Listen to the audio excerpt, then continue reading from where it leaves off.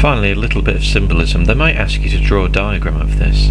Well, x is greater than 7, so all you have to do is have a number line, show where 7 is. Now, strictly greater than means you can't include it, so we put an open circle. And all we have to do is do an arrow going on. So you might want to include 8, 9, but then just let the arrow continue. So you wouldn't have 0 on there. It's quite okay to start at 7 with that particular part. Now if it includes 7, it's the same idea. 7, 8, but this time if it includes 7, you shade it in. Nice, simple, straightforward marks.